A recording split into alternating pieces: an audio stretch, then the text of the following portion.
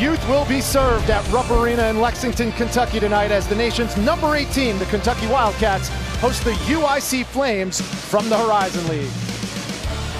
Inside Rupp Arena alongside Dane Bradshaw, I'm Rich Hollenberg. Michaela Vernava will be along later as well. Dane, we said youth will be served. Ken Palm says that Kentucky is the most inexperienced team in the nation, maybe ever, as long as he's been tracking that statistic. But little by little, they're growing, they're getting better, and their big man, Nick Richards, is making strides. He had his best game in his young Wildcat career where he was dominant down low in the post. However, with more success comes more attention from opposing teams. And when you look at the UIC Flames, you think of Ty Odiasi, the reigning Defensive Player of the Year from the Horizon League, who will do his best to make life tough on this Kentucky squad down low. Quade Green, 0 and white, brings up the ball in the opening tip. Your officials, Tony Green, Jason Baker, Brian Shea. We're underway, and a lob to Hamidou Diallo starts things off for Kentucky. We saw that play run and shoot around. That's option one. They have counters to that, but UIC has to show more resistance, make Kentucky run their offense. Kentucky comes out in a man-to-man. You will see zone from John Calipari tonight. Tarkus Ferguson in the corner. Dominique Matthews knocks down the three-pointer, and if that last name is familiar to Kentucky fans, his older brother Charles spent time here as a Wildcat.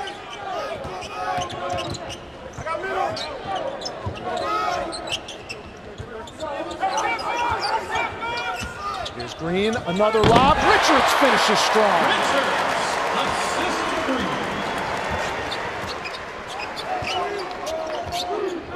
Kentucky comes out strong, going inside, and that's been their strength so far this year through their first handful of games this season.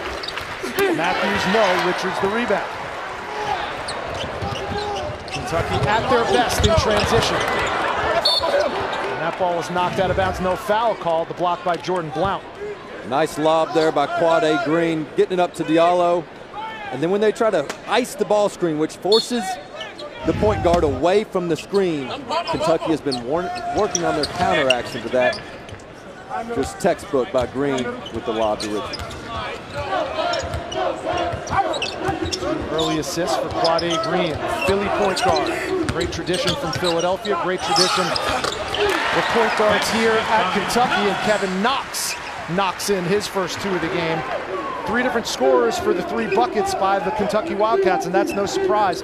5 of their 6 games, they've had a different leading score. Let's pick your poison right now. They have so many weapons offensively. But this is a UIC team that's going to mix it up on defense. They come out, they pressure, they defend. This time, Odiasi will get switched out on the ball screen on Knox. This is a good cover, good defense. You live with that if you're the Flames, but there's going to be times where you can't put your head down. Kentucky's talent will overwhelm you. Here's 4 in red, Tarkus Ferguson, 6'4" sophomore from out of Belleville, Illinois. And Matthews tries for 3 again. This time it's too strong. And Green, 1 on 3, turned it over. Here comes their leading scorer, that's Dikembe Dixon, and he has his first 2. And he can fill it up if he gets hot, Dane. And if you're the Flames, you have to have guys that can create their own shot against a team like Kentucky, who's so long, and UIC has that with multiple players that can do that. Dixon was a unanimous Horizon League Freshman of the Year 2 years ago. Then he had an ACL injury last year. Before that, he had 3 30-point games before the injury. Here's Green with the floater.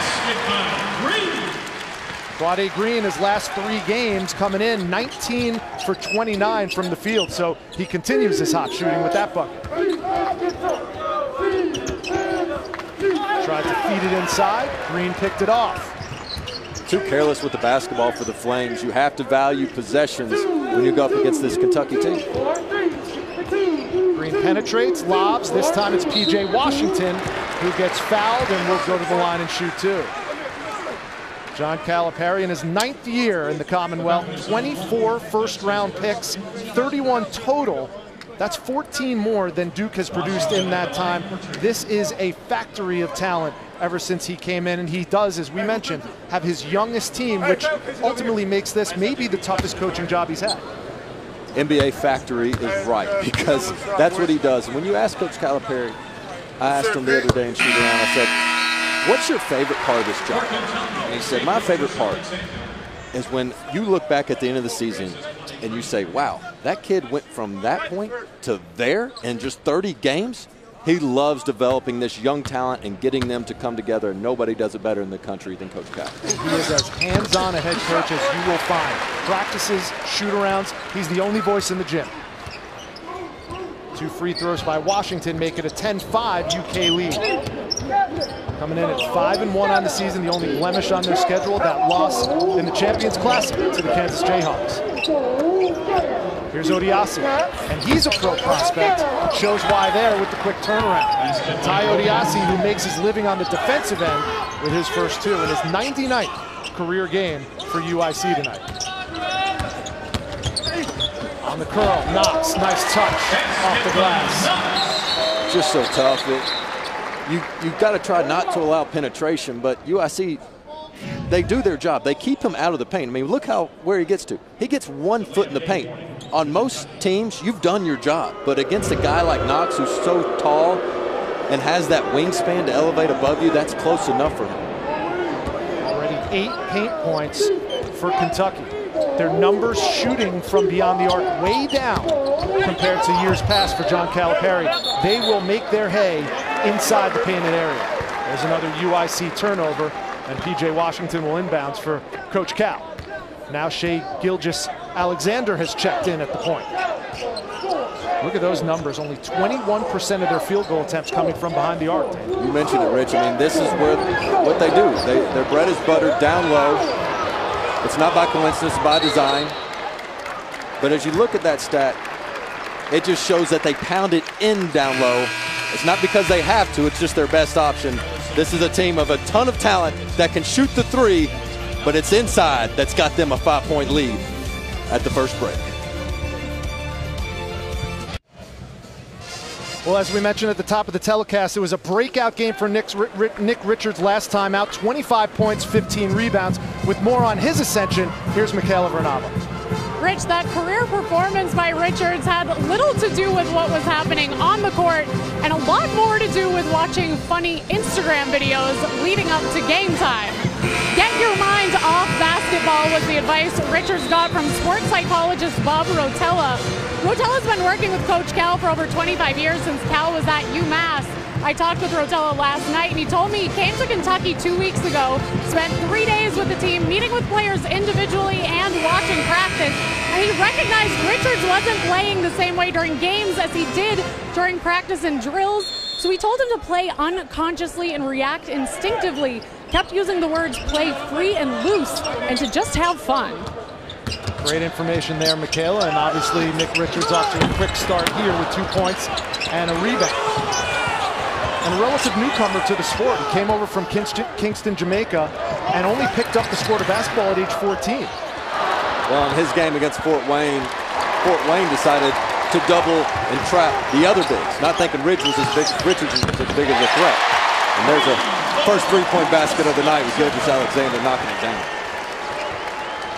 Shea Gilgeous-Alexander, number 22, coming off the bench for Coach Cal and thriving so far in that role. He leads the SEC in steals per game with 2.7. Long arms at the top of that defense.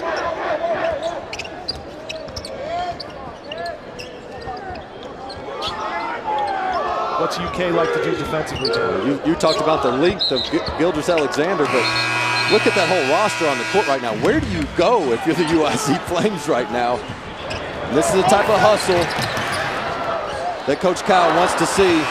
Gilgeous-Alexander can be a glue guy for this team. I mean, he makes that play, then he steps in, takes the 3. He's the first guy down the court on defense, first guy back on offense. He was also the first guy on the court today warming up before this game against UIC. And usually when you have a player that has that much committed and that much invested, it's going to show in game time, and it does so far for Gilgeous-Alexander.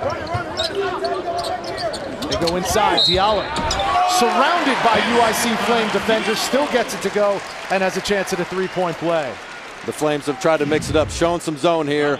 I don't think this is going to be the look they want. If they keep that open paint available for Kentucky, they have a multitude of guys that can fill that sweet spot and get production.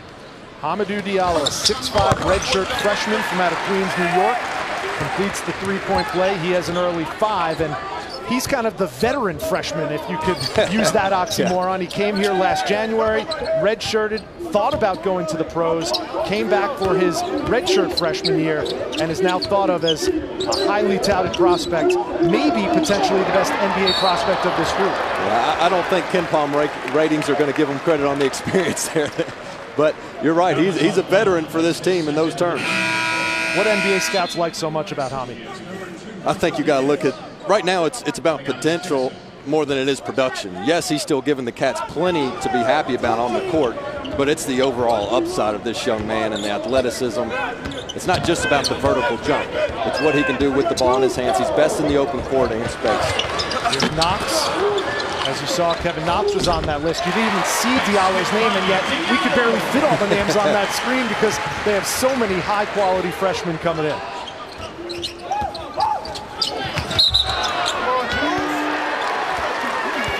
And another turnover by UIC. That's number 6 for them. This is my second game here at Rupp, back-to-back games. It's just so difficult to score on Kentucky. Fort Wayne like to shoot the ball, move it on the perimeter, so try to beat Kentucky from 3 because you know you can't get a good shot off inside. UIC comes in, they're more about penetrating, trying to attack the gaps, but then you get in there and you're amongst the trees. It's going to be a real challenge for SEC teams and teams across the country to win a high-scoring game with Kentucky.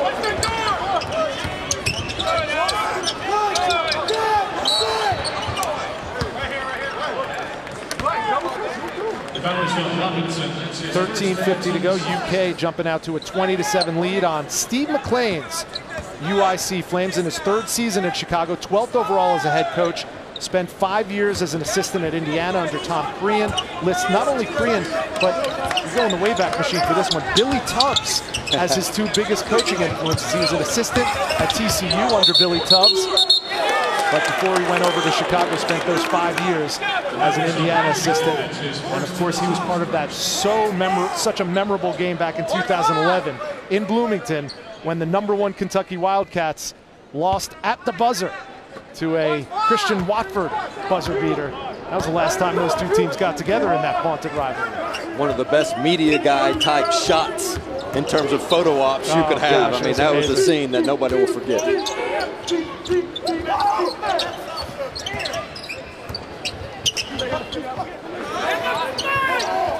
10 on the shot clock for the Flames. Odiasi got fouled before the ball got swatted out of bounds. That's going to go on 32 in white. Wenyen Gabriel. Well, tomorrow at 8 Eastern, it's the latest SEC feature presented by Belk. We'll showcase all the great stories from the past week across the conference, and you can catch that on your iPhone or iPad using the ESPN app.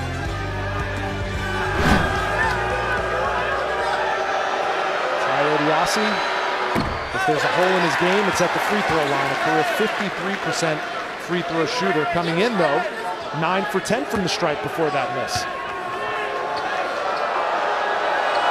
He's got a 44-inch vertical leap at 6'9", 240. You talk about an NBA body, he's got it. No question about it. And as you mentioned, he's best known as a defender, but still very capable on offense. Going to get an extra crack at it here as Kalia Jones was too early on the box out. And we talk about how young and inexperienced this Kentucky team is. Steve McLean knows what that's like to coach a team like that. Last year, his Flames were the youngest team, most inexperienced in the nation. And to boot, you have a guy like Odiasi, who is the only senior 4 years at UIC on this team. And there he is with his specialty, the block out of bounds. My goodness, you're not kidding. A lot of reasons to be optimistic, including this swat. Gilgeous-Alexander not used to a big man coming in and saying, get that out of here. And he's just not your typical mid-major guy who can block shots. He was 1st in the nation in blocks 2 years ago, 5th in the nation last year. PJ Washington showing some athleticism. He has 4 points, and the lead's up to 22-8.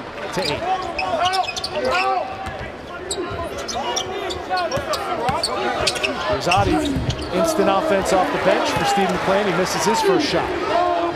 They look for the lob, and good get back. That was Godwin Bowen with the defense for the UIC Flames.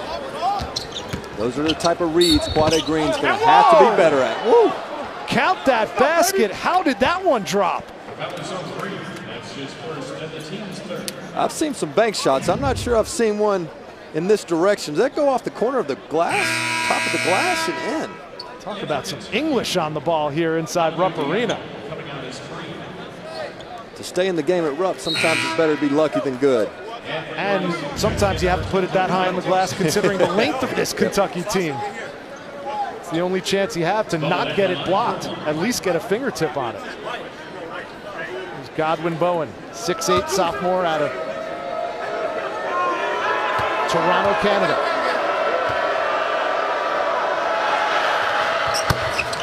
And he completes the three-point play.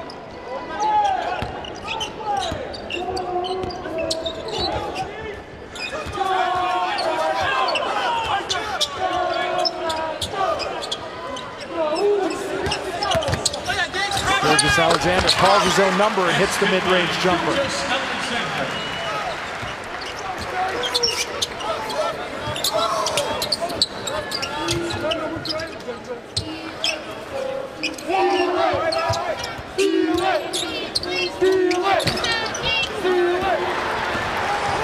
comes Diallo off the picked off pass. The no look, and they wave it off. We're going the other way. And Hami Diallo having some words with the officials saying they were inside the restricted area. No call. It's going to be UIC basketball when we return. 24-11, Caps with the lead.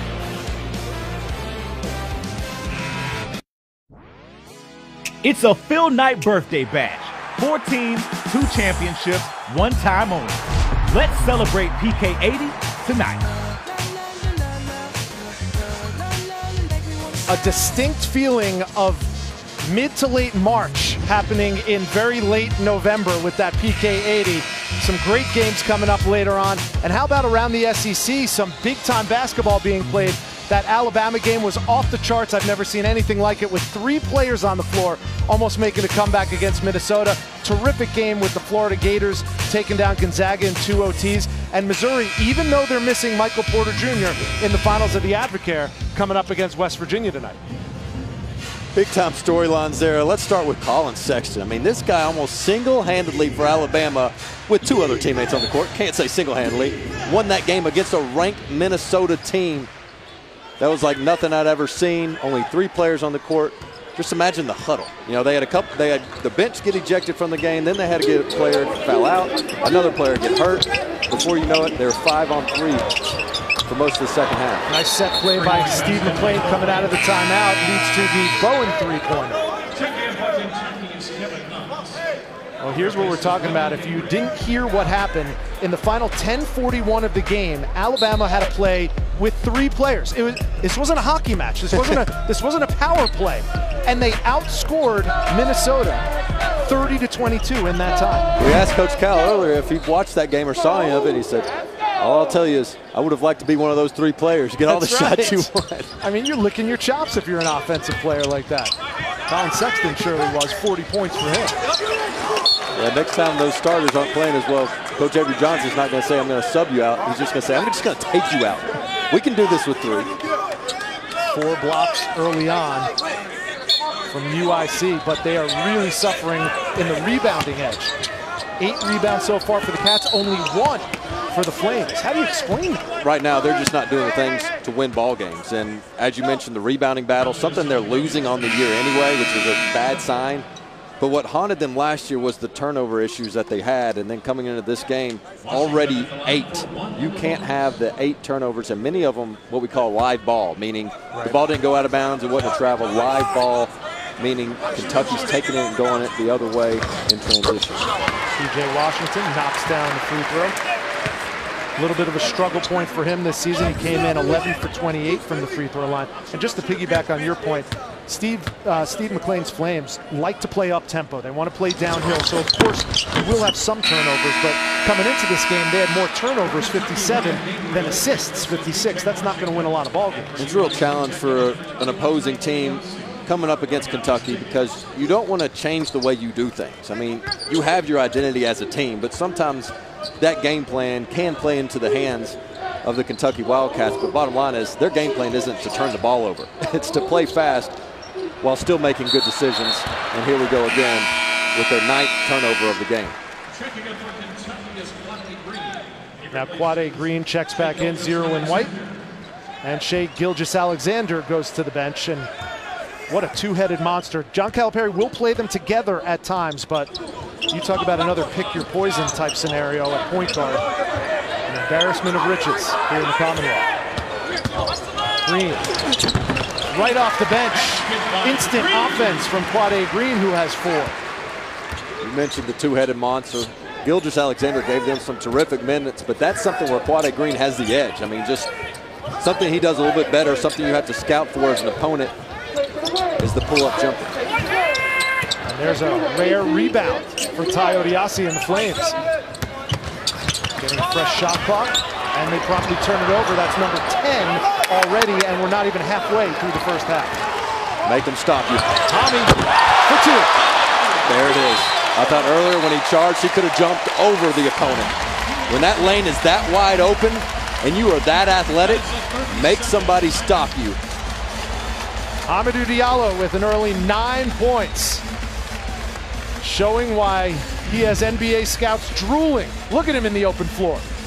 I don't blame number 10 there in red. Get out of the way when you got that type of jumper coming through. It won't look good on the game film, but man, stand out of the way. He's going to catch somebody at some point this year trying to take a charge. He's going to be jumping over him with the knees in the chest and finishing above the rim. 6'5", and he's got a 40-plus vert and a 6'11" wingspan. That's stuff you can't coach. Kentucky in the midst of a 6-0 run in the last minute and 4 seconds. They're up 16 on the UIC Flames, and this is not a cupcake matchup. These Flames are preseason predicted to finish 3rd in always a tough Horizon League. Last year, they went from 5 wins to 17 wins. That was one of the biggest turnarounds and increases in win totals in the country. Steve McLean's got this UIC program going in the right direction, but when Kentucky's clicking on all cylinders, Dan, they are going to be a tough load to handle for any team in the country. They are coming with a half-court trap. Ball's blocked by Richards. And good stick to it in this by Clint Robinson, seeing his first action of the night. That was a Jamaica on Jamaica matchup. Clint Robinson from Jamaica, just like Nick Richards is. Knox lost the control. There's Dixon in the corner. Ferguson. Fresh 30 for UIC. Body initiated contact. That's going to go on Kentucky.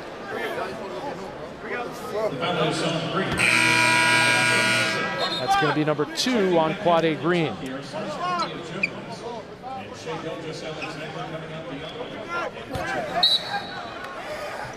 And now Green stays on the floor with those 2 fouls, but Shea Gilgeous-Alexander joins him. A lot of length out there as usual. Sasha Kalia-Jones in the post defense.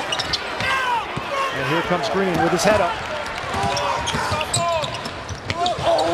Point guard to point guard, and it almost went down.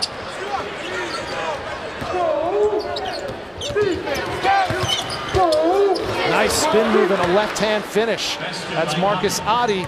They call him Juice in Chicago. He has his first 2. And that's how you're going to have to score against Kentucky. But it must first begin with stops on the defensive end. If you can't get stops, you can't have a transition game.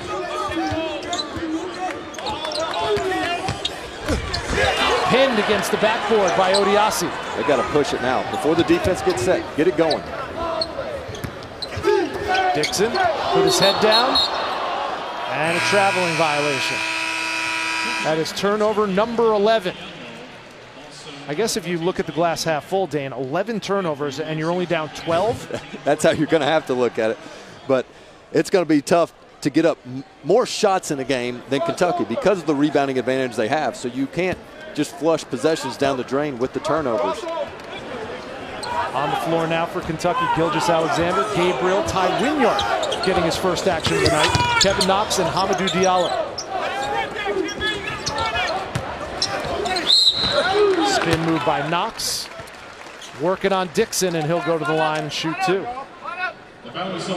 Each of these players are going to have their ups and downs, and they got to have each other's back. But right now in this game, Gilgeous-Alexander is initiating the offense better than Quade Green. And that's something Coach Cal wants to see better from Green, is getting everybody else going first before yourself. And as you mentioned, what a luxury it is to have when you can sub one guy in, one guy out, and they can both learn from one another because they both have better strengths and some have weaknesses. There's Jared Vanderbilt. When you think about how good this team is right now, they're going to be that much better when that young man gets back from his foot injury. We'll have more on him in a different light coming up in a little bit. 2 free throws by Knox gives him 6. He's leading the SEC in minutes per game, 35.5 for the freshman. And Knox grabs the rebound and leads the break.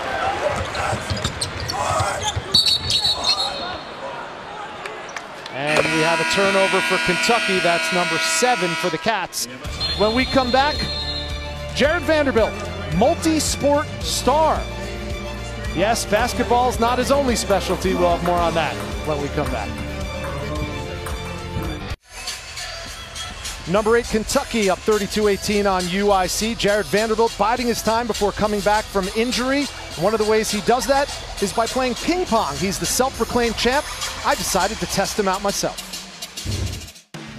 So I didn't realize it's lefty on lefty. That makes things a little more interesting. Tell me how you picked up the whole thing of ping pong in the first place. Really, I just had that camp that we went to. Yeah. Started like my sophomore year. And that's really the only time I played was when we went to camps. I see when we came here, we had one, so we pretty much been playing just the summertime. Now, you proclaimed yourself as the ping pong champ, but I'm asking around and there's no verification on that. How did you end up being the champ? I pretty much beat everybody. we got a witness right here, Jamal Baker. Jamal Baker, can you confirm? I definitely agree. Can you confirm? Yeah, well, Shane confirmed it earlier in practice too. So we'll give you the unofficial title. I know reading up on you from growing up in Houston, you also did a lot of other things in like middle school and high school. You played a lot of instruments. Mm-hmm. What makes you so well-rounded? Are you just have an interest in everything? Well, with instruments, I kind of had to play. Well, I went to a magnet school, so I was either play a type of instrument or act or something like that. So I decided to do percussion. So yeah, it was pretty good experience. What else? What other instruments do you play? Just percussion. Just percussion. So you have a drum set anywhere? I had one in middle school, but really ain't got much time for that no more. They don't allow that in the lodge either, right? Oh, no. Describe what, I know you went through Big Blue Madness. Mm-hmm. I was here for that. Describe what you imagine it's going to be like when you finally take the floor to play in the game. Great. I mean, I can't imagine how it'd be my first game, but it's a great experience, and hopefully it's coming soon. You're ready for it, right? Yeah, I'm ready. All right. I anticipate it. Let's go. Give me your best. Are you ready? I'm the champ of the lodge. I'm going to retire right now. I'm done. That full game. Good job. Dane Bradshaw, that's what's called quitting while you're ahead. Hollenberg for the win. I like it. I have never played ping pong against someone with a 7'1" wingspan, and I probably never will again. So I'll walk away with that 1 point and 1 point only. You're like my older siblings. You go up and then you go inside without giving me a chance to come back, man. I hate guys like you. That's 7 for Gilgeous-Alexander, and what a terrific kid Jared Vanderbilt is. Coach Calipari calls him a gatherer. He's got that magnetic personality, and once he gets on the floor, he might end up being the dude everyone keeps wondering who it's going to turn out to be for Kentucky. Right now, they don't have that guy inside the huddle when the team's not playing as well to get on one another. And that's okay, because many of them are trying to figure out what they did wrong on the play before they can make others accountable. And if you do that too early, your teammates won't respect you, because they'll say, who are you to tell me? You're not even doing your job. And so it's going to come with time, and Vanderbilt might be that guy. Balanced scoring in the first half for the Kentucky Wildcats. Diallo leading the way with 11. Gilgeous-Alexander has 7. P.J. Washington with 6. And Kevin Knox with 6. They're up 18 on UIC.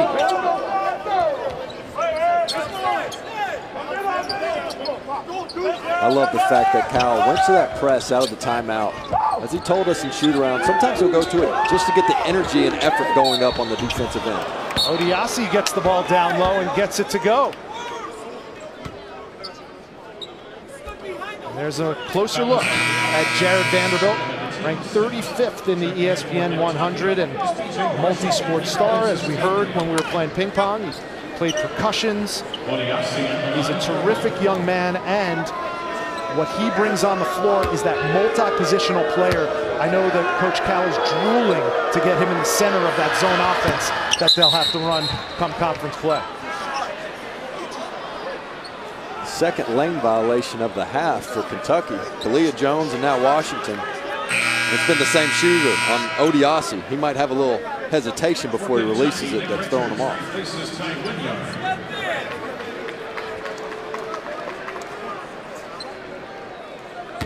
So we saw just a bit of the Coach Cal 2-3 zone there, and Odiasi made him pay for it.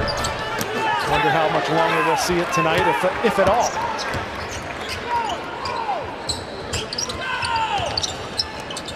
Odiasi has 5. It's a 36-20 UK lead. Coming in ranked 8th in the country.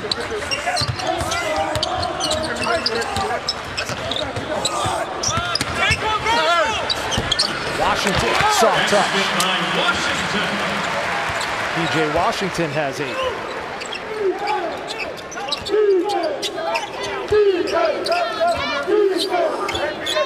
So we're seeing that 2-3 zone. What is Coach Cal looking to accomplish by going zone? They can still play with some man-to-man principles. I think right now they know they can stop UIC in man-to-man. They're just working on this because they've seen it be effective. And that's one way. Heck of a shot there, but contested. They have such great length everywhere that even on the perimeter, you give up an open 3, so to speak, they put one hand up, and all of a sudden it's a contested shot. Something you're seeing all around college basketball. Even Duke and Mike Krzyzewski have gone to a 2-3 zone, something you don't see very often. There's another easy 2 off a turnover for Kevin Knox. I can't imagine the message is going to be anything different from a priority standpoint at halftime for UIC, and it's take care of the basketball. Gilgeous Alexander trying to weave his way through the UIC defense in transition and got fouled. And right when you're able to take the ball away from Kentucky, Washington doesn't give up on the play. Easiest basket Knox will have all season. If you look at Gilgeous Alexander at the line, he's an interesting player as you see him on the court, both on TV and in person. He's kind of wiry, has a little bit of an awkwardness to his game and speed. The hair's going everywhere, and at times he can look like maybe he's not in control. But he is. I mean, he's done a really nice job facilitating the offense, getting people involved, and gaining confidence by the day for Coach Cal at the point guard spot, which offensively is the most important spot in the Wildcat offense. He has 8, 1 for 2 from the line there. Also has 2 assists, and most importantly, probably, no turnovers. Coming into tonight, combined, Green and Gilgeous Alexander, 40 assists, 29 turnovers. That number probably needs to be a little bit better as the season goes on, too. Usually want at least a 2 to 2.5 to 1 ratio with your point guard. Here's Robinson. And we'll have a UK foul on the floor, and Clint Robinson will go to the line to shoot 2. Second foul on PJ Washington. That immediately gets Wenyen Gabriel off the bench. Coach Cal not exactly thrilled with that foul.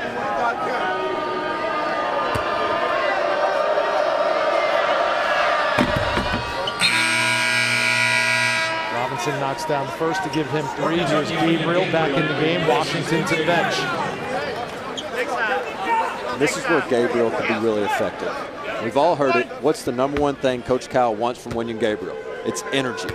And we've seen this Kentucky team play the scoreboard at times. And here it is, the last 4 minutes, Gabriel coming in.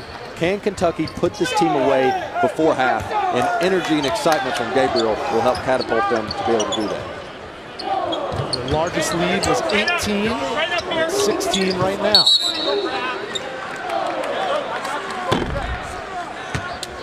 Foul on the floor away from the ball, says Tony Green. That's going to send Kevin Knox to the free throw line. Second foul on Dominique Matthews. Kevin Knox, the 6'9" freshman out of Tampa, Florida. Most experts, yourself included, I know, feel like if someone is going to step up and take a lead role out of all these fantastic freshmen, it might very well be number 5 and white. Appreciate you using the term expert very loosely to include me in that. But no, this is the toughest matchup on the court. I mean, how do you guard him? UIC tried to get in him, get him off the screen, but he's so strong, so physical coming off there.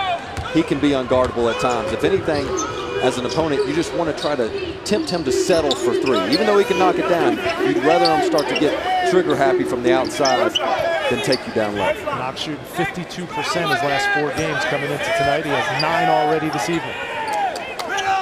4 minutes to go in the first half, 10 on the shot clock. From the elbow, Odiasi, that's really not his game.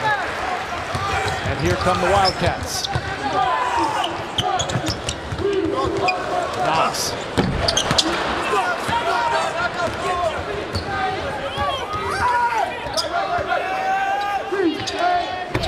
Bowen way off to the left. Offensive rebound by Odiasi, and he gets the putback. Well, you're up 17. They can't stop you down low. And now you give this team just a little bit of life. And it's bad shot selection by Kevin Knox. We just talked about it, not settling for 3. And here's a turnover. Where does this momentum start to creep in? With the Kevin Knox bad shot. Knox pinned that one, but the follow is good. And a timeout called by Coach Cal. Well, UIC clawing around, hanging around. Just energy plays right now. Gabriel should be boxing out stronger down low. And then bad execution on the offensive end. The Flames trying to get a little momentum going into half.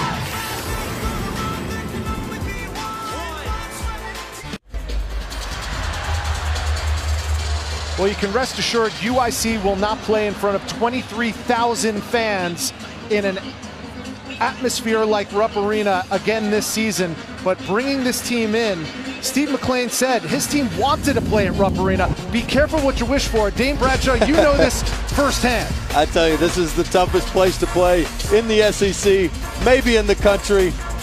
And I appreciate you guys going really deep into the archives. Not only did you have to find the game, but then you had to go find some makes. And that's maybe the even tougher challenge. I'm just surprised. Thank you for finding that. I'm surprised that wasn't black and white video. That was full color video. Yeah, that was before we were HD, though. You know, it was before HD, so I'm an SD guy. But yeah, we got blown out here several times. Well, did get one win. What did you do to prepare for this crowd, this atmosphere? It's unlike anything else. You know, a lot of it is you have to be talking so much and so loud on your communication. But I've always said if I was a coach preparing my team for Kentucky, there would be a portion of practice where I told my team to be silent. I know that sounds crazy, but the reason is this place can get much louder than your 5 guys can get loud on the court. And there are going to be times you just can't hear the coach, you can't hear your teammates, and you can't even hear yourself. So you better be able to execute the game plan even when you're on mute, so to speak, with these Rupp Arena fans. All things being equal, I think Steve McLean's got to be happy being down just what is now a 15-point lead. After that Kevin Knox 2-hand slam gives him 11 on the game.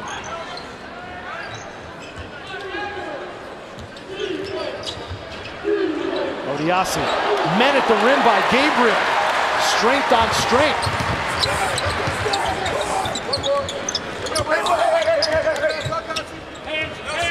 Richards, Gabriel all alone.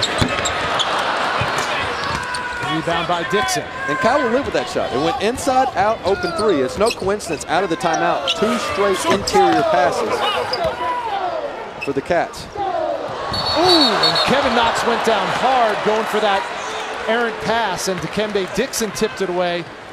Looks like Knox is okay. And the crowd acknowledges number 5 getting up off the deck. More impressive than him getting off the deck to me is the vision he had. That was a pass.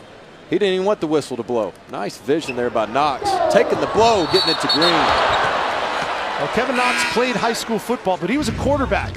He didn't take those kind of hits. Well, that was the green jersey they wear back there. I'm sure the varsity basketball coach was saying, hey, make sure you got that green jersey on in practice. He gets the Tom Brady treatment. Not against the Flames. Knox has a dozen, averaging 14.7 points per game. That leads this Wildcats team.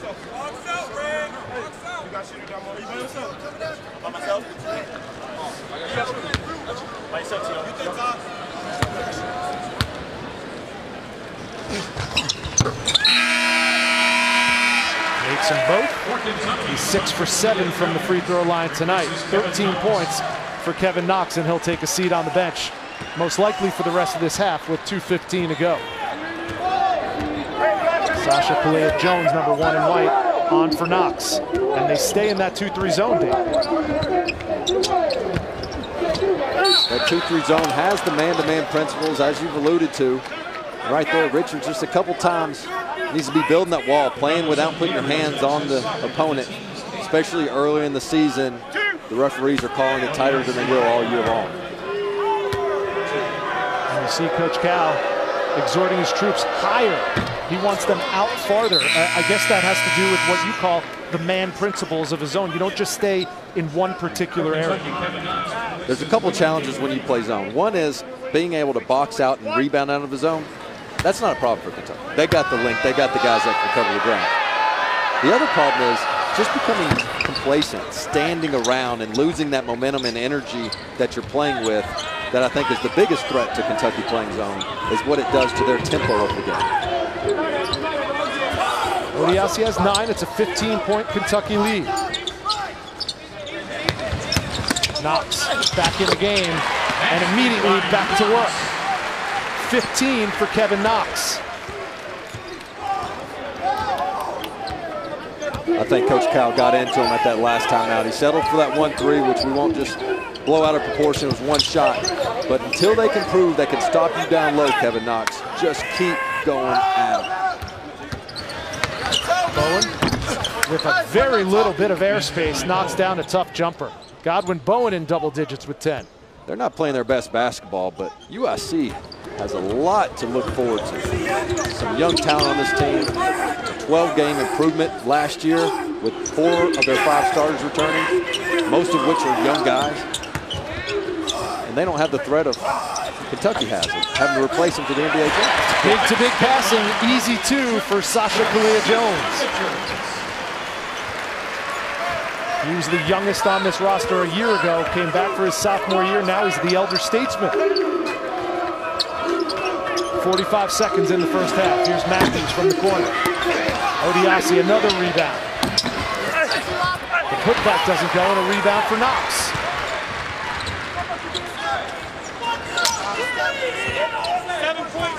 30 seconds left.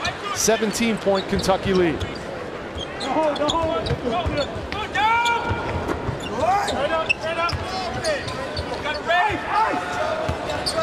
10 on the shot clock. Here's Gilgeous-Alexander, and he'll have a chance at a 3-point play. You're right, Shai Gilgeous-Alexander has almost that Magic Johnson feel where it looks like he's playing at a slower speed than he is. And usually you got to worry about freshmen slowing down. The game gets too fast for him. For Gilgeous-Alexander, he's got a terrific tempo, terrific feel for the game. I like seeing him and Quade Green in here together. I'm not saying this is permanent, but right now they've got Gilgeous-Alexander playing on the ball with Quade Green coming off, giving Green shooting ability. That's what we call high-level problems, Dan. That's correct. Can't complete the 3-point play. Gilgeous-Alexander with 10. As we wind down the seconds in the first half, an impressive performance from the Wildcats, putting up 52 points. And the foul's going to go on Gilgeous-Alexander with only 2.4 left in the half. And as you would imagine, John Calipari not very pleased.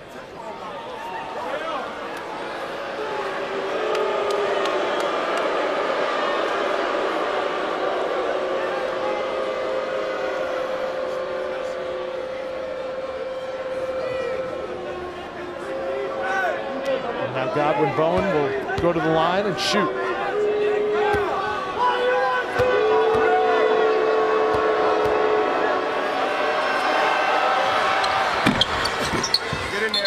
And he hits the front end of the 1-and-1, giving him 11 points.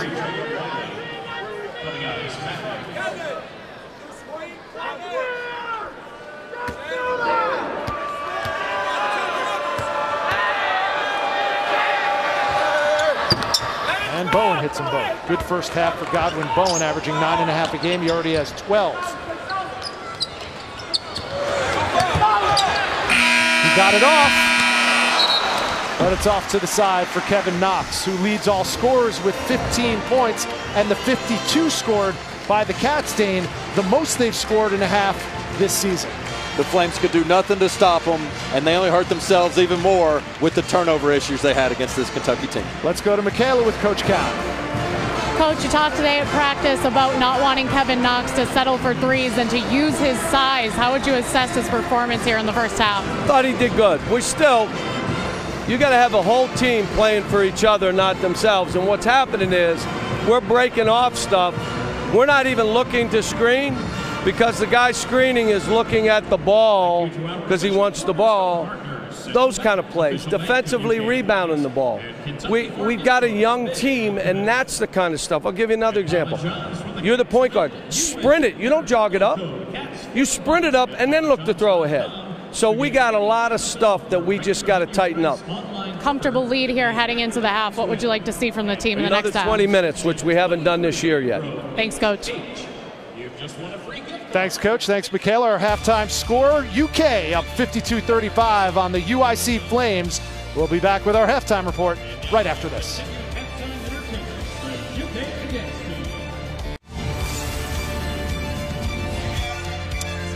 Back in the Commonwealth, Lexington, Kentucky. You're looking at the square, and it's a 52-35 Kentucky lead. The 8th-ranked Wildcats scoring the most points in a half this season against the UIC Flames. Inside Rupp Arena alongside Dane Bradshaw, I'm Rich Hollenberg. This is the halftime report on SEC Network. And this is going to be a season in SEC basketball that is unlike any season we've seen in the recent past. Why? Because Kentucky's going to be right up there with the best of them. But Florida and Texas A&M, to name just a couple, should contend for the title this year. The depth of the league is very impressive, but you're right. You got to look to the top of the league where you see Final Four type opponent or type competition. You've mentioned it, Florida, Texas A&M, Kentucky. Many years it's, okay, Kentucky's going to win. Who's in the battle for second place and third place? But Kentucky's going to have their hands full this year, specifically with the Gators and the Aggies. Let's take a look at why you think that could be the case, because there are some tangible reasons, along with some intangible ones, why those two teams, specifically the Aggies and the Gators, can compete. As we sit here in late November, I've got the Aggies as the best team in the SEC right now today because of all the items you see there mentioned. Experience will come along the way for Kentucky as these young guys get more and more experience. And then post-play for Florida, the missing piece, John Igbunu will be coming back from his injury later in the season. But right now, the Aggies have everything Kentucky has, and they have a couple things they don't have when you talk about 4 players returning from last year that averaged 10 points or more. But Florida right now, they've got the best win on the year when you talk about the Gonzaga win and another opportunity tonight against Duke. And Texas A&M to start off the season had a super impressive win without a couple of their studs. They still came back and beat West Virginia. These are two teams that you're going to hear a lot from, not only in conference play, but in postseason as well. And as much as I like the bigs for A&M, when you talk about Williams and Tyler Davis down low, when it comes March, I would rather have dominant perimeter play than post play. It's much tougher to take a guard out of the game than it is a big man, and that's where I think Kentucky can have an edge going down. When you talk about Gilgeous-Alexander, Kevin Knox, as big as he is, you got to look at him like a guard. Well, here's a couple of key games coming up. Missouri being in the mix as well. They're taking on West Virginia in the Advocare later tonight. The Wooden Legacy, the PK80, of course, 2 brackets full of blue bloods, North Carolina, Michigan State, followed by Duke and the aforementioned Florida Gators. We'll be back with more on the halftime report. UK leads at 52-35 from Rupp.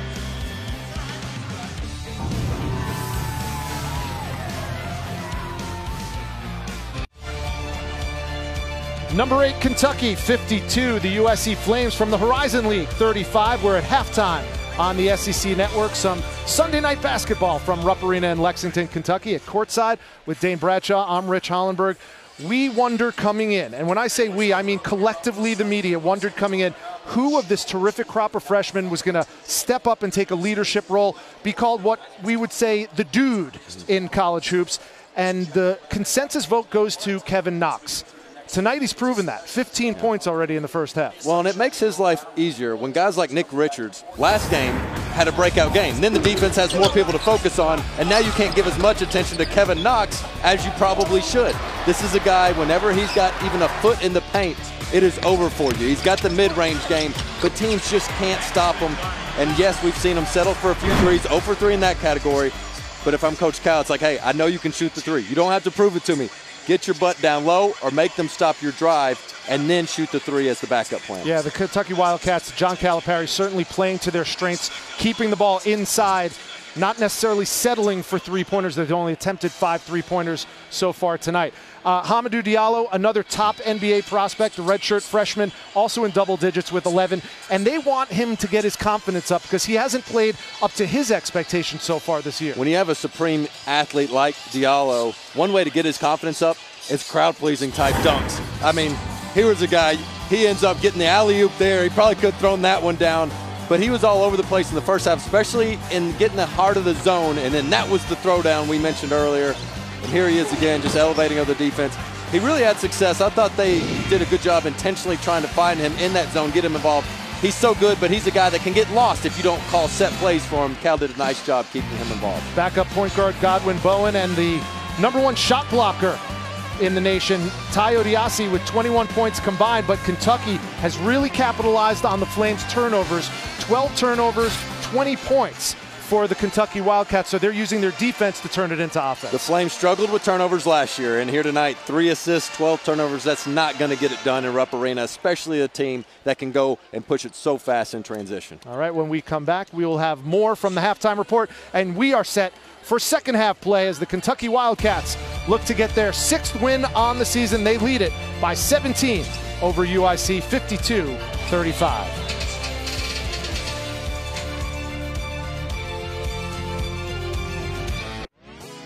It's a Phil Knight birthday bash. 4 teams, 2 championships, 1 time only. Let's celebrate PK80 tonight. Alongside Dane Bradshaw and Michaela Vernava, I'm Rich Hollenberg. We are in Rupp Arena for the second half action between the Wildcats and the Flames of UIC, but it has been quite the week for college hoops in late November. The Advocare Invitational wrapping up later tonight at 9:30. Missouri without Michael Porter Jr.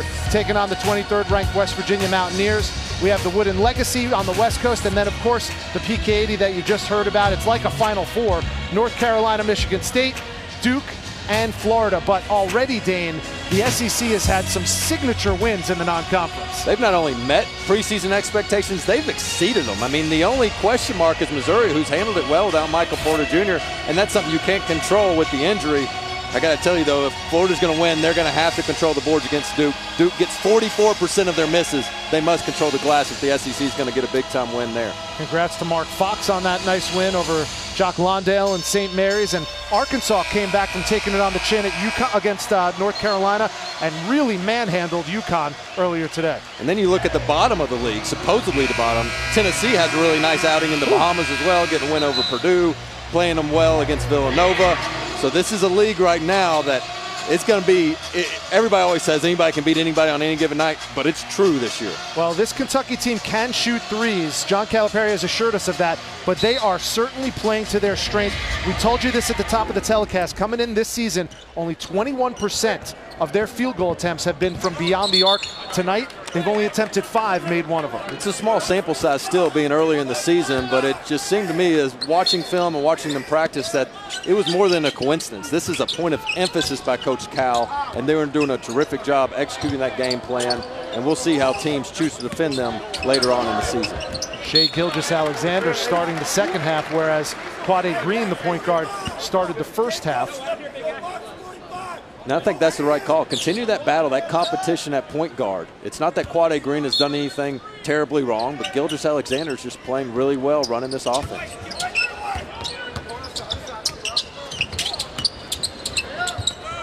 It's Michael Diggins, number 2 in red. With 1 on the shot clock, Dixon didn't recognize it, and it's a shot clock violation.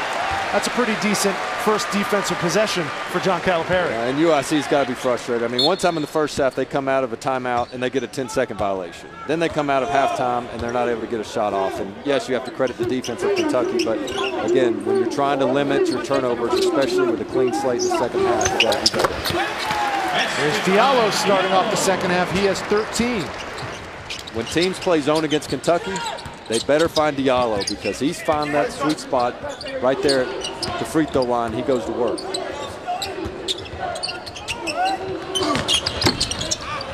Diggins misses the jumper. PJ Washington comes away with it.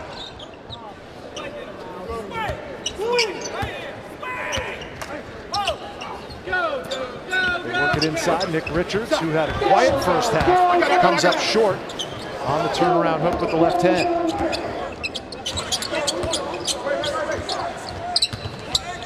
Here's the lob for Odiasi. And Kentucky getting a little taste of their own medicine on that one. I agree. You took the words out of my mouth, man. I got nothing to add. Lead remains 17.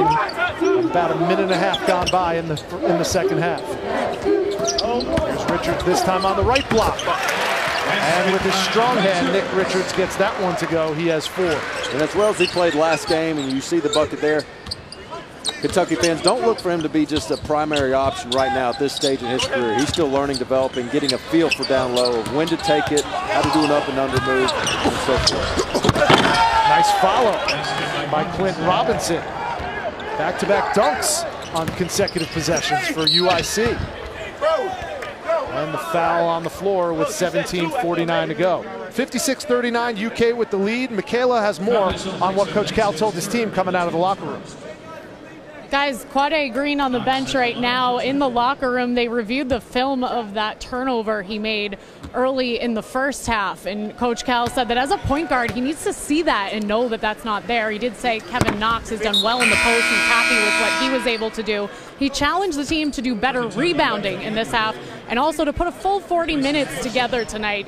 He said how they've had some strong first halves this season, but let up on the gas in the second. He wants them to put a full 40 together tonight. Thanks, Michaela. To your point, Kentucky had just a 17-14 rebounding edge, but you remember at the beginning of the game, it was about a 9-1 advantage. And most of that damage was done on the defensive side, where they were able to give the Flames extra opportunities with the offensive rebound. And another 2 for the Flames. Godwin Bowen leads the scorers for the Flames with 14. 3 consecutive trips down the floor on offense for UIC. 3 consecutive buckets. One thing to watch for as we see them doing another lob attempt to Richards is Gabriel's already in the game. And why is he already in the game? Because PJ Washington didn't box out the way Coach Cal did.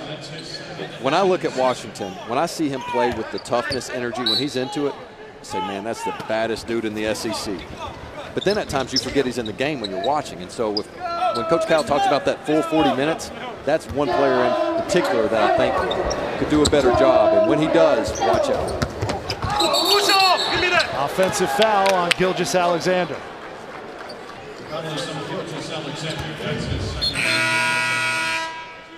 Well, Dane, UIC, the offense has come to play in the second half. Yeah, throw it up there at the rim. Looked like they were up at Kentucky's practice. They got the athletes, they got the guys. The problem so far has just been when they get to the rack, making good decisions and not turning the ball over. 3 minutes gone by, second half. UK, a 16-point lead over the UIC Flames from the Horizon League. Knocked out of bounds by Kalea Jones, 15 on the shot clock.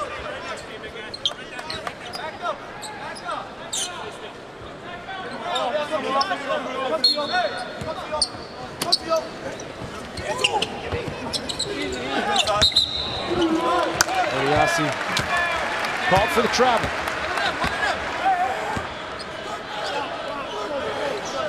One guy the Flames could really use to help them get a comeback.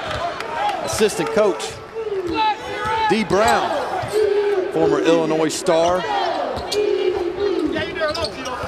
talk about a guy that can recruit. You're looking at him, man. Everybody in Chicago knows that guy. Everybody in the country that's followed basketball knows that guy. He's a teammate of mine at the Nike camp. I joked with him earlier today. I said, yeah, you had a little bit longer career. You got a little bit more attention at those camps than I did. But, man, he's the same guy, same dude, passionate about this program. 12 now for Gilgeous-Alexander. What a fun guy to talk to. Got to spend some time with him at practice yesterday. He wants to be a head coach.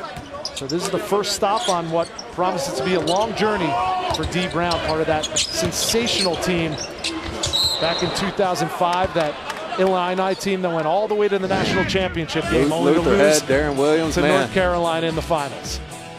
And you gotta, when you think of him, you think of great player, but terrific leader. I mean, this guy's energy. I've been in the huddle with him, albeit in a summer league type setting. But when you can lead even in those conditions, you can lead anywhere. Only lost one game at home his entire career, only 23 times for his career, and it was interesting to me what he said earlier. I mean, he says it was so passionate. He goes, trying to get through to our team. He said back when we were playing, it was like, man, they were going to be nice. We couldn't make some shots. But all that did was make us slap the floor and say, you know what? If we're off tonight, you're going to be off too. Nobody's scoring on us. And if we got to win 48-46, we're going to do it.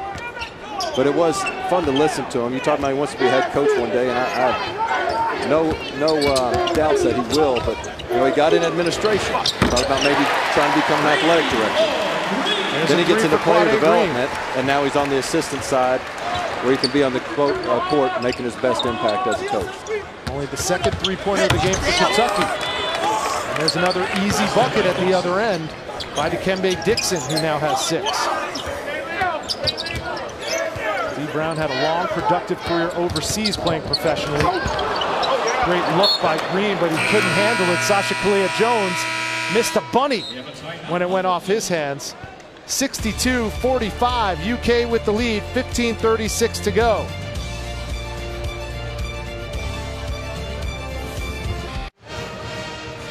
(62-45), UK leads with 15:36 to go inside Rupp Arena. Coming up Wednesday at 10 Eastern, the SEC Network grants you an all-access pass to Auburn football for their game this past Saturday against Alabama. You'll get never-before-seen footage and sounds from pregame to postgame. SEC Inside, presented by Regions Bank, also streaming live on the ESPN app. I'm sure a lot of people will watch that. I just don't think a lot of Crimson Tide fans will watch that. And you and I were there, partner, on Friday night for Auburn basketball. And this is what happens after Auburn wins one of the most important games in Iron Bowl history. The entire area of Toomer's Corner completely rolled by the trees and the toilet paper. My favorite part of this picture is that tree, the first tree to your left as you're looking at the picture. There was that right there. There's a little small sign that says, do not roll. I guess the tree's still immature, they're still watching it grow.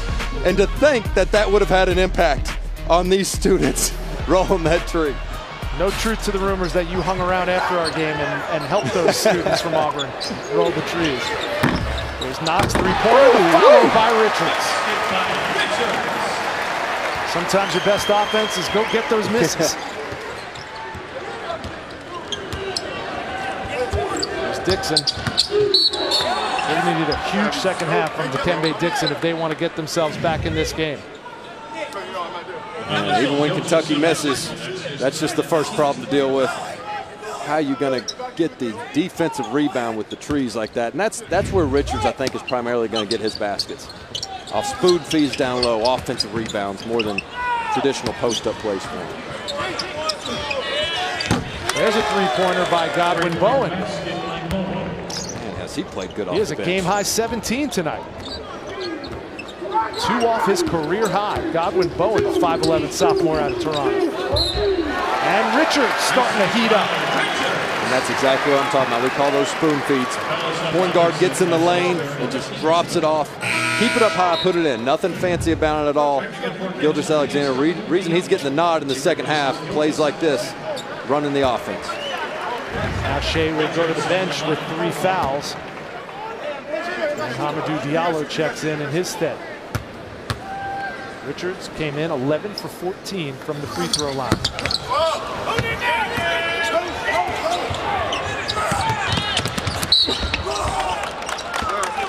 Flames pushing the offense with Dikembe Dixon taking it the length of the floor. He gets fouled and will go to the line and shoot 2.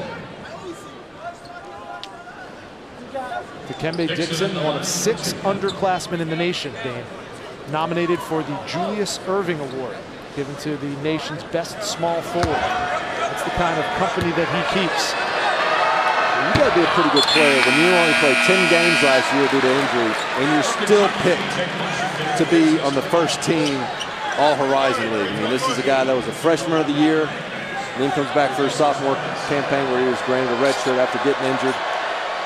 But a big reason why people are excited about this Flames program, talent like this, that's going to be around for a while. Dixon missed them both. And the Chick-fil-A promo continues to have success. It's not that I did more research than you, Rich. I was just here last game, but they missed 2 in a row in the second half.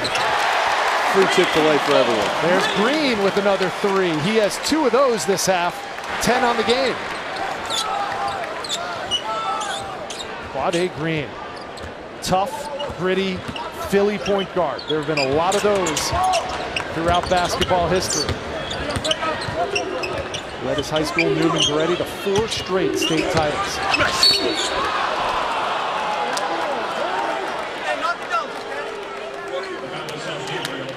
Quade Green averaging 11.7 points a game. The best free throw shooter so far this season.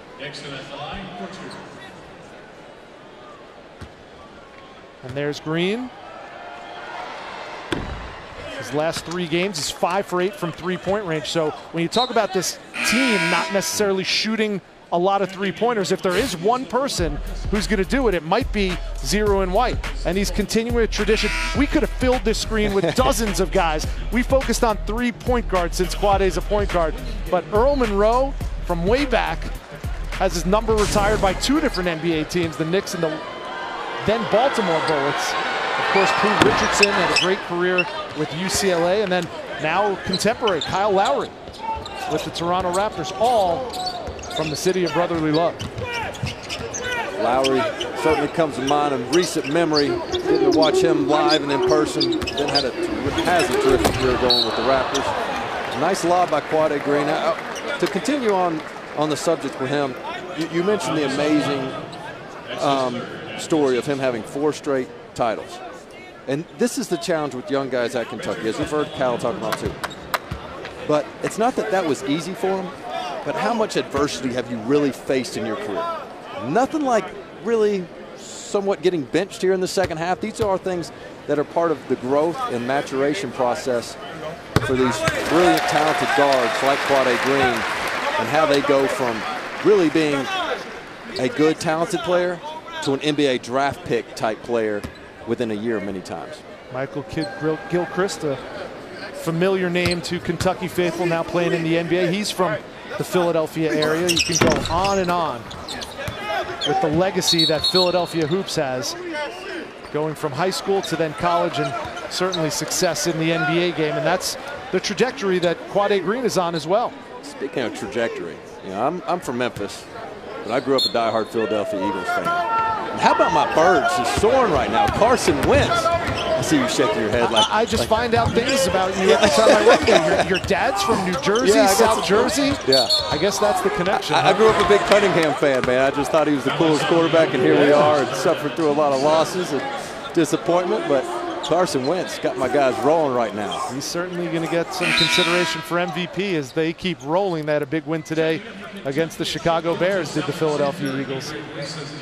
First team to 10 wins in the NFL. And Gilgeous-Alexander back on the floor as Hami Diallo will take a seat. So Gilgeous-Alexander playing with 3 fouls. And he's got the toughest cover on the floor in Dikembe Dixon, who goes up and under.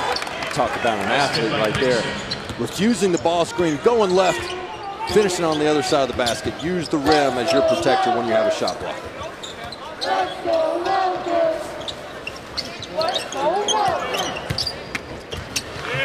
Richards, rebound to Dixon. Kentucky hasn't quite pulled away, but they've maintained their lead for the most part that they had at halftime in the second half. Blocked by Richards, out of bounds.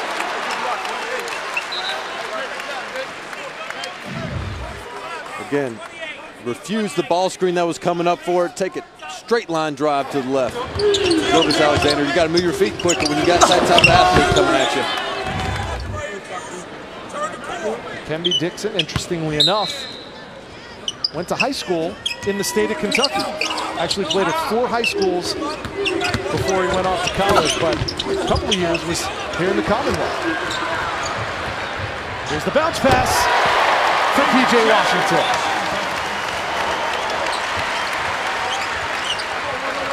This one, I thought he might have given it to the big man a little bit too early.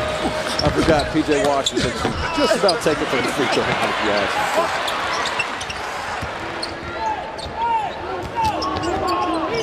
20-point lead. The largest lead for the Cats tonight has been 21. Right now they're up 72-52, coming up on 12 and a half to go.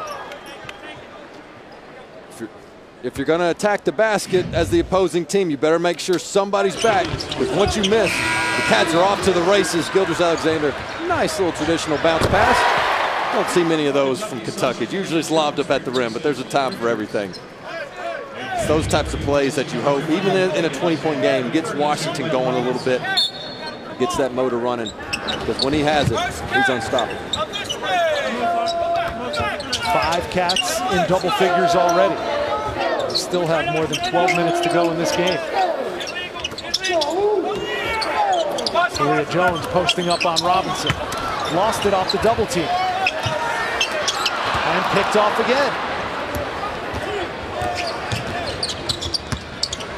Adi, little Euro step from Marcus Adi, can't go. And Talia Jones on the bottom of the pile. They call a foul or a jump ball on that? That was a jump ball. It'll be possession arrow to UK.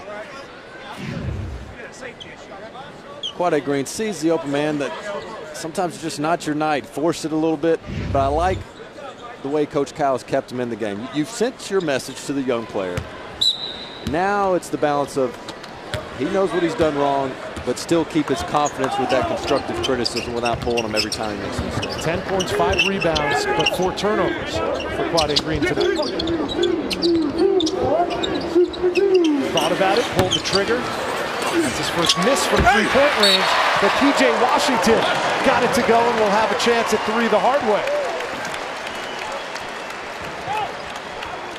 12 points for P.J. Washington, and he'll have a chance to make it 13. One way to get buckets for P.J. Washington, crash the offensive glass. Thought he was going to get hung, but got the and one instead. Kentucky up big.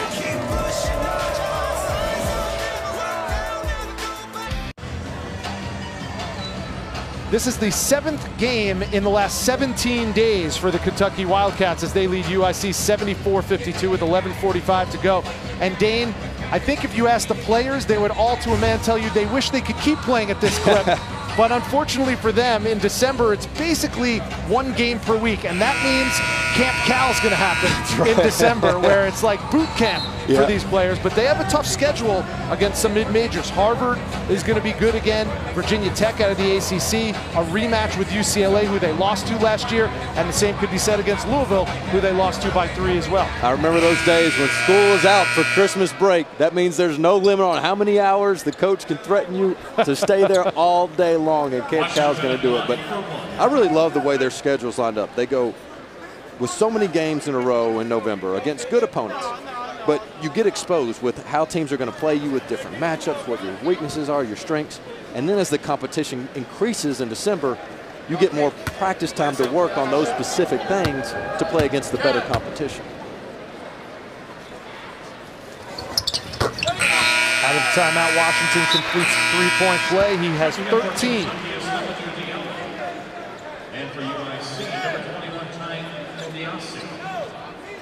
And Camp Cal is not just boot camp.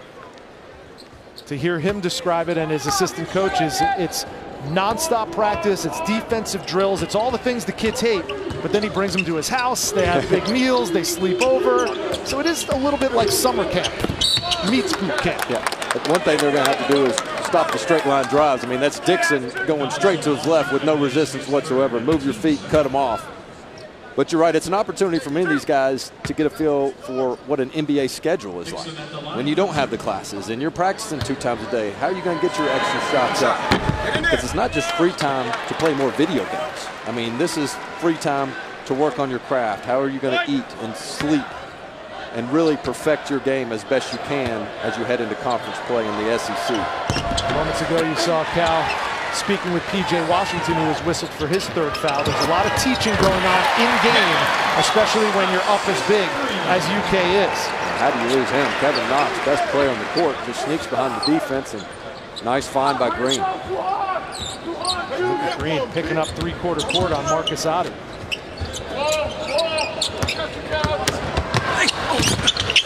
Otte with the miss, or that was Matthews with the miss, and Odiasi with the follow slam. He has 13. Good 4 or 5 times down the last several possessions. Just straight line drives on that left side. Extra pass. Diallo underneath. Good ball movement by the Cats that time down. And good moving without the ball, just as importantly with Diallo. Don't stand there. When the big man gets double teamed, if you stand on the perimeter, you're not going to get it. But if you move without the basketball the way Diallo does, that's how you become a leading scorer in the SEC. There's a foul called away from the ball that's going to send Kevin Knox to the free throw line.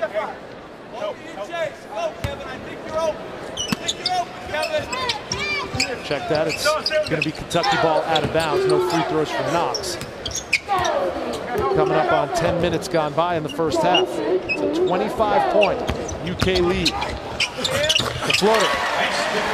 And that's what has NBA scouts drooling. It's just so tough. I mean, Kentucky's goal is there's another straight line drive to the left. Better job by Washington. But Kentucky's goal offensively when they get in that dribble drive is to get to the SEC logo in the paint.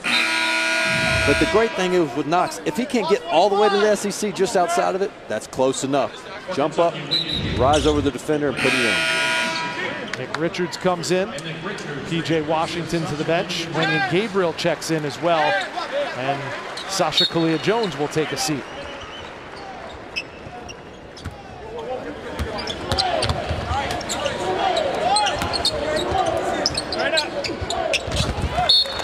That ball goes out of bounds. And it'll be Kentucky basketball. Well, Kevin Knox already matching his career high tonight with 20 points so far. But it's been a balanced scoring attack for these Cats. 5 players in double figures. That's the unique thing, is you mentioned the key word there, being balanced. And they have to learn to accept that each night isn't going to be their night. And one night it's going to be Richards. And as he takes attention away from the defense, Knox steps up. And I'm sure next game, the focus will be on Knox, and other guys will get their career tight. From the elbow. Pretty touch by Kevin Knox. He has 22. That's his career high. The lead is ballooned to 29. Matthews knocks down the 3.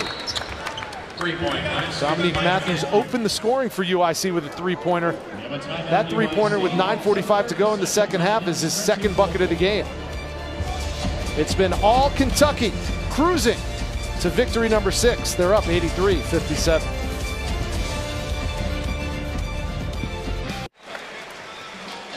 .9:45 to go. Kentucky up big on UIC, and with this being Thanksgiving weekend, the idea of giving back to your community not lost on Coach Calipari. Here's Michaela with more on that.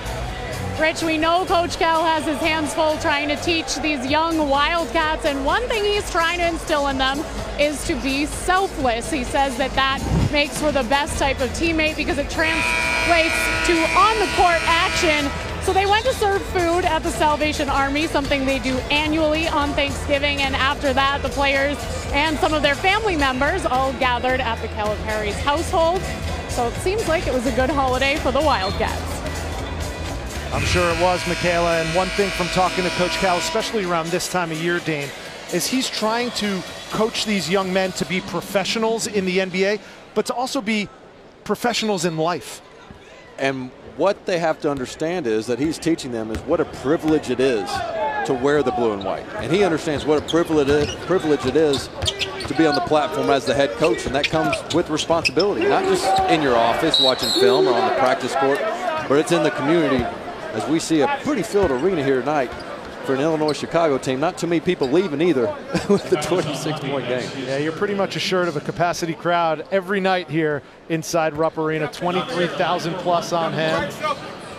83-57 lead. Rich Hollenberg, Dane Bradshaw, Michaela Vernava bringing you the action on the SEC network. And one thing you could say about this Kentucky offense is they haven't been setting the world on fire. Coming in, they're 12th in the conference and scoring 73.5 a game. That number is going to go up after tonight's performance. And they've been able to control tempo at times. Again, I think a lot of that is keeping the offense with the 15 feet in. They're shooting such a high percentage from two. No reason to force too many threes. And they've faced a whole different type of game strategies against them from the opposition. You see an Illinois-Chicago team, UIC, that's committed to driving in at them. We've seen Fort Wayne that wants to shoot threes. Vermont kept the tempo, and of course Kansas. So they've seen all types of matchups in this short sample size of November, about as much as you possibly can for a young team. 19 turnovers now for Steve McLean's UIC Flames compared to only 11 for the UK Wildcats, and that's going to be something that obviously Coach Cal will pick apart those 11 turnovers, but 11's a pretty good number. Especially when the game can get out of hand, get a little bit sloppy. I think they've done a good job of keeping attention to detail, despite the scoreboard, something that he's tried to work on them with and get 40 minutes of play out of them. I think he's getting that tonight. It won't be perfect, but that will be. Watch out.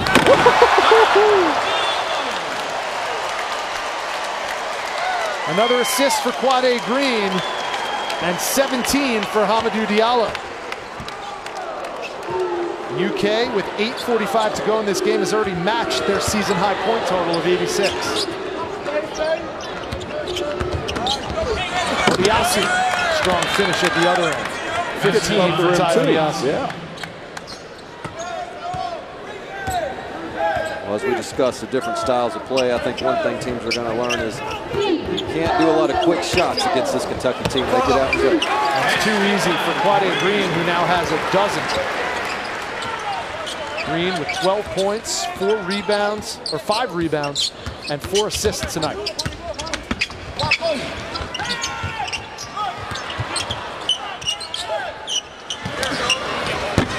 Matthews no, Green grabbing rebound number 6. And that ball goes out of bounds, but Coach Cal likes what he sees. Effort on display from the Baby Cats. Quade Green pushes up the court. Great bounce pass. Watch out, Diallo coming through your television. Best vertical in the NBA Combine. Let's see it one more time. Take us to break, Diallo.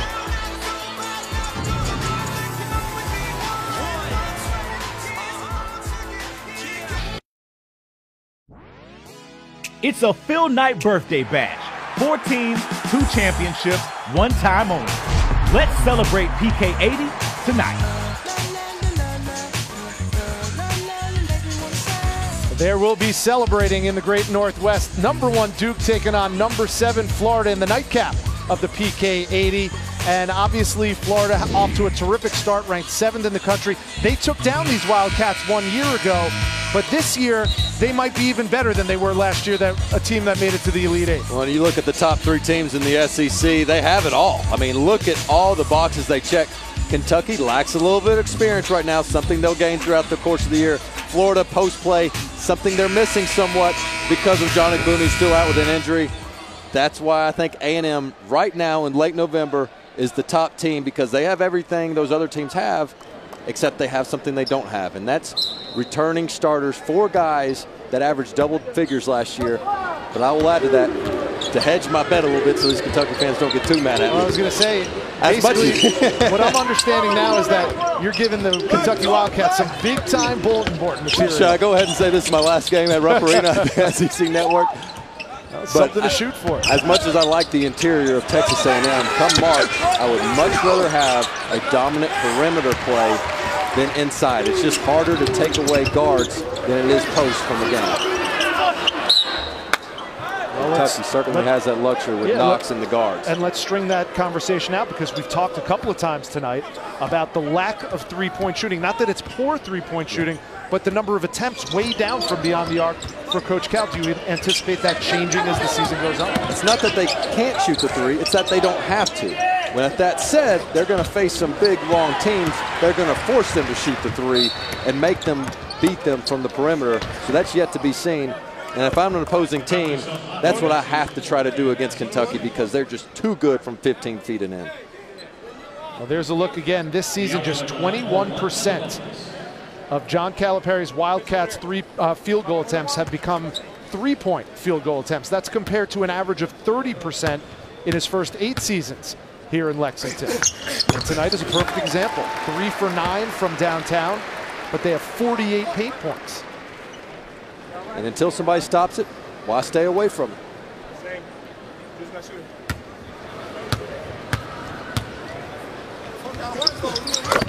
Kevin Knox has a career high with 23, and now Hamidou Diallo has a career high with 19.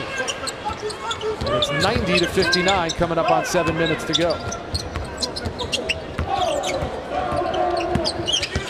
Dixon. Let's go, baby.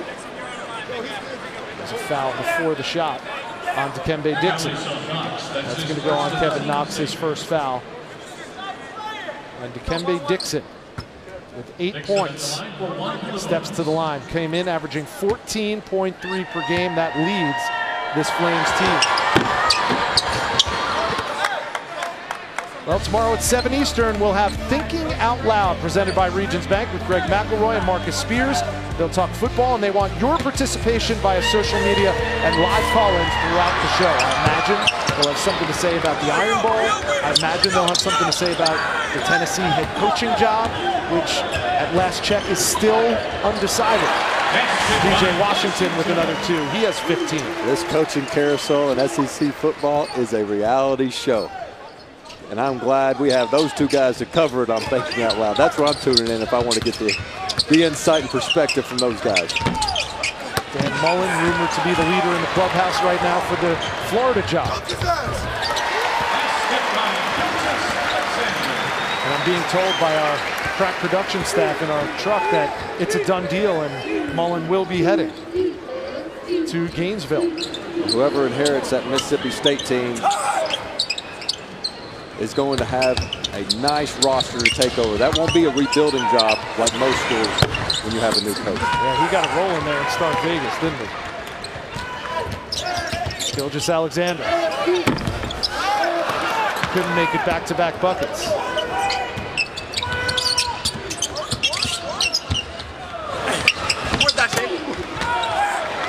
Which to me, you'll look at this game and say, okay, where did Kentucky grow on the season? And one of the biggest things to me, we didn't learn a whole lot new about the players. Gilgeous Alexander had a really good night, Knox. But where they grew was, you look at the past 2 games, Troy, Fort Wayne. They started playing the scoreboard a little bit when they got up big. Right now, they have been able to keep their foot on the gas against this team. A few slip-ups here and there, but for the most part, they've kept their focus.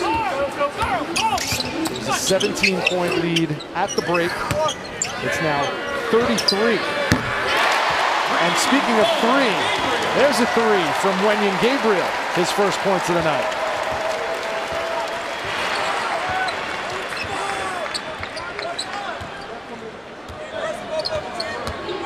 And it's not really a question of piling it on. Coach Cal would put all his subs on the floor if he could right now with the game well in hand, but he needs to teach these young freshmen how to play, for lack of a better term, how to run through the finish line, not just to the finish line. He's been notorious for really not putting walk-ons and guys at the end of the bench on until the last minute or so. And these are great practice reps for the team. It's not about a lead not being safe. It's about reps. 17 for PJ Washington. And they're knocking on the door of the century mark here inside Rupp Arena.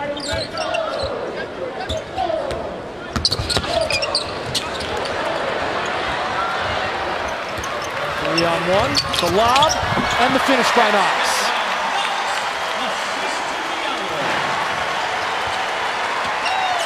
.25 for number 5, Kevin Knox.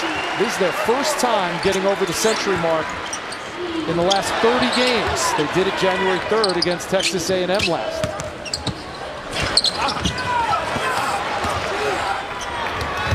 Washington. And you can have guys 6'7", 240 run the floor like that. It is a scary thing to witness if you are the opposition and you're looking forward to facing these Wildcats. 101-63, 3:46 to go.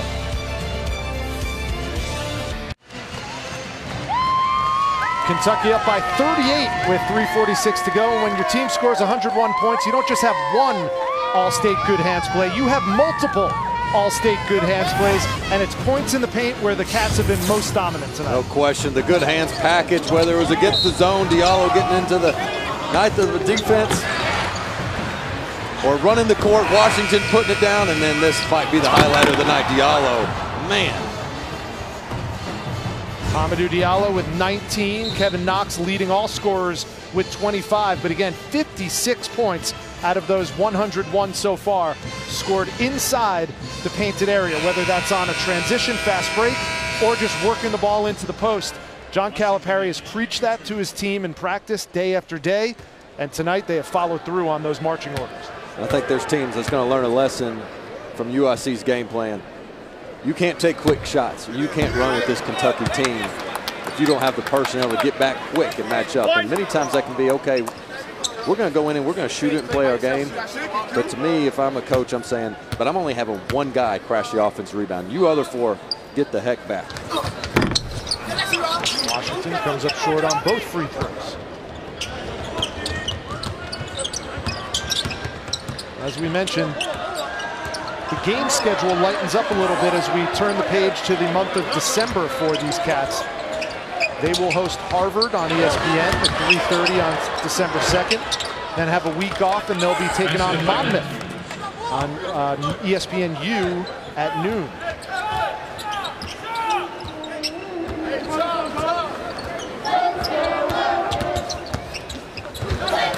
Richards got pushed in the back, and he'll go to the line and shoot two.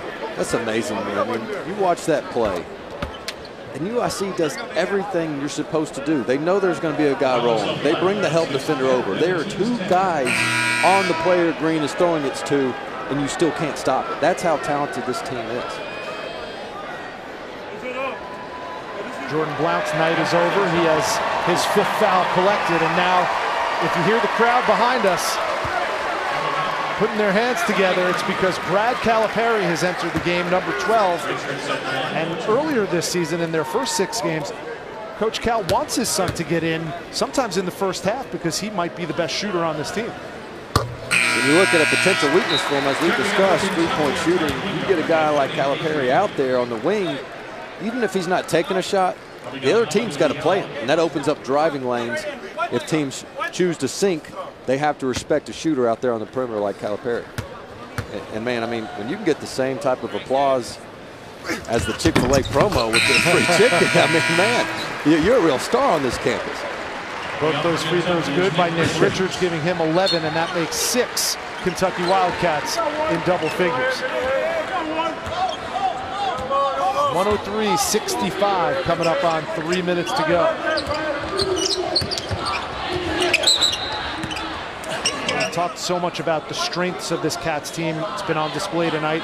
Their interior play, the fact that they can share the basketball like they have and have so many players in double figure scoring. If there was one weakness that you would like to see them work on over the next month before we head into conference play in the SEC, what would that be? Consistent decision making from the point guard spot. I think we've seen Gilgeous-Alexander play well tonight. Quade Green, a lot of confidence in him. He's going to be a star, already is a star.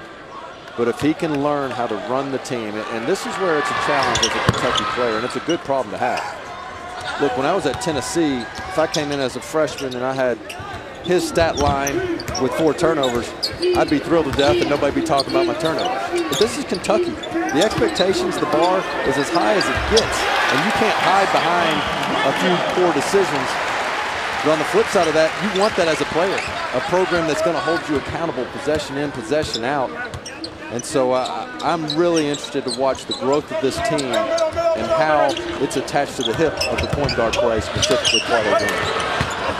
Quade Green on the bench right now, but he came in and very boldly and bravely stated his goal was to be the best defensive player in the SEC. He wanted to do what Tyler Ulis did a couple of years ago, who won SEC Player of the Year and Defensive Player of the Year. It's a terrific point and a terrific goal for Green. So many people talking about the high IQ of Tyler Ulis. He always made the right decision, made the right shot. But as you said, he was the best defender in the SEC. They might have the second youngest roster in the NCAA, but according to KenPom, they are the least experienced team in NCAA Division I basketball. And you can go back to the last 11 years that Ken Pomeroy has even tracked that stat. There is no team less experienced than this Wildcats team that we're witnessing right now. And they're going to continue to gain experience. They schedule hard, they schedule tough, they get everybody's best shot, all the things we know, to where come March, these freshmen are hardly freshmen anymore. But the difference in this year's team versus other young teams of the Cats is they don't have a guy like Darius Miller who's been there for 4 years, you know, and so who do they have from a veteran standpoint to complement that growth? And right now, they just don't have it.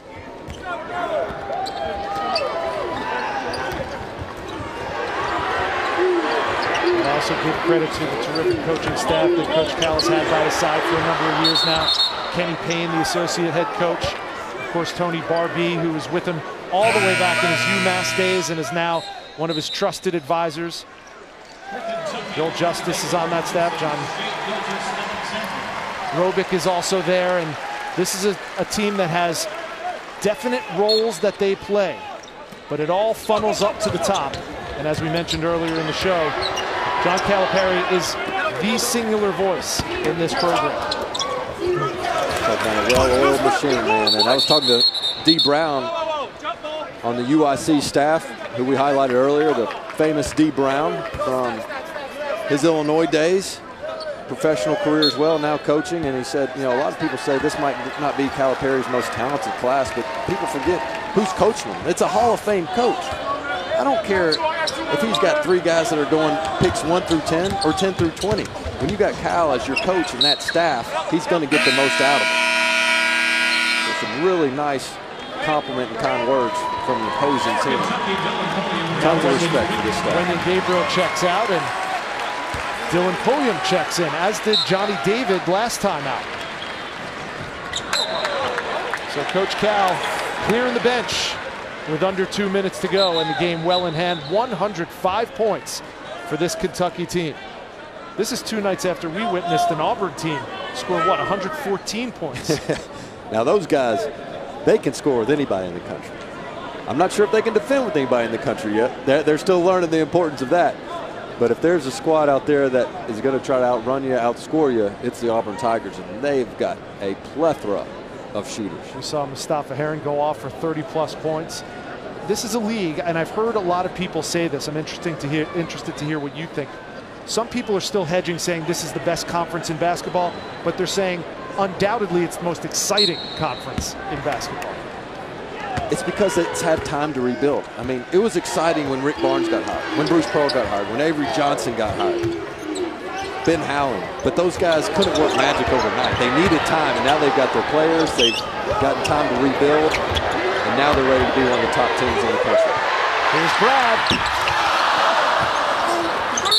The crowd willing Brad Calipari to knock down that triple. I wish they knew that. That makes them more nervous. You know, when you get that behind you and everybody's waiting for you to shoot it, telling you shoot, shoot, shoot, it only makes it a lower percentage look for you. And trust me when I tell you, you could attest to this. You go to any UK practice, you could count on one hand how many misses Brad Calipari has from 3. If he gets in one of these games in the first half, you shouldn't hear anybody saying, oh, the coach is putting his kid in. This kid's earned it, and he's a threat, and he's the best shooter on the team. Willie Jones, no. Winyard, yes. Under a minute to go.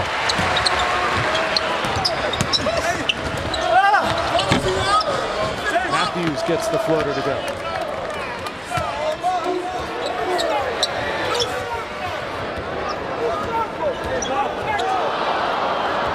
Johnny David had his pocket pick by Godwin Bowen, and he'll go to the line and shoot 2. Well, Feast Week has been an absolute feast for the eyes if you're a college hoops fan. And the Nightcaps are on the way. Missouri taking on West Virginia at 9:30 on ESPN2. Washington State and San Diego State from the Wooden Legacy, coming up at midnight on ESPN2. And then back-to-back PK 80 games on ESPN. First North Carolina and Michigan State, and then the one, I guess you call it the cherry on top. Number 1 Duke, number 7 Florida. Mike White, whose father is the athletic director at Duke. This is round 2 for him. Last year, played him close. Duke came out on top.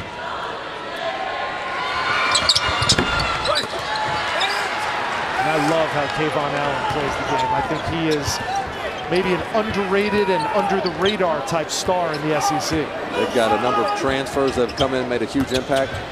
They've scored over 100 in every game they've played this year, except for one. 102+ points per game are the Florida Gators. Something tells me they won't drop the C note on Coach K's club. Just taking a wild guess there. I could hop on board for that one. And the clock winds down on a thorough, dominating performance by John Calipari's Kentucky Wildcats. They improved to 6-1 on the season with a 107-73 win over the UIC Flames. Balanced scoring up and down this lineup. Kevin Knox leading the way with 25. Hamidou Diallo, a career-high 19. Shai Gilgeous-Alexander had 14. And PJ Washington with 17. All of those are career highs for these baby Cats. And that's what can happen. If you play the same way for 40 straight minutes, everybody can get theirs, especially when you have this type of advantage over a team. If I'm Coach Cal, I go in the locker room, not that he knows their career highs, but says, hey, raise your hand if you like getting career highs. Raise your hand if you like doing it all in the same game. This is what happens when you can give me 40 minutes of consistent effort. And Quade Green, although not a career high for him in points, really stuffed the stat sheet tonight. 12 points, 6 rebounds, 4 assists, and did not commit a turnover in the second half. Yeah, I thought he did a really nice job adjusting to what Coach Cal asked from him, and got himself and his head back in the game despite Gilgeous-Alexander playing well in the second half. Here's Coach Cal with Michaela. Coach, you told me you wanted to see a full 20 minutes from your guys in the second half. How would you assess their effort? Better. I thought we were efficient offensively. I thought we gave the ball up ahead when guys were ahead. We're still not scrambling defensively enough, but, you know, this is a young team. They're going to have Monday and Tuesday off. We don't play till Saturday. So we have Wednesday, Thursday, and Friday. Wow, we haven't had 3 days to practice. And then we don't play until the next Saturday. They'll be off Sunday. We go Monday, Tuesday, Wednesday, Thursday, Friday. Hopefully people begin to say, all right, they're getting it. It's hard to do this without practice time. Well, good luck. Thanks, Coach. Thanks. Thank you. Thanks, Michaela. Our final score once again, Kentucky 107, UIC 73. Coming up next, a replay of South Carolina taking on Clemson in college football. For Dane Bradshaw, Michaela Vernava, and our entire crew on the SEC Network, I'm Rich Hollenberg saying, so long from Lexington. The Cats improved to 6-1 on the year.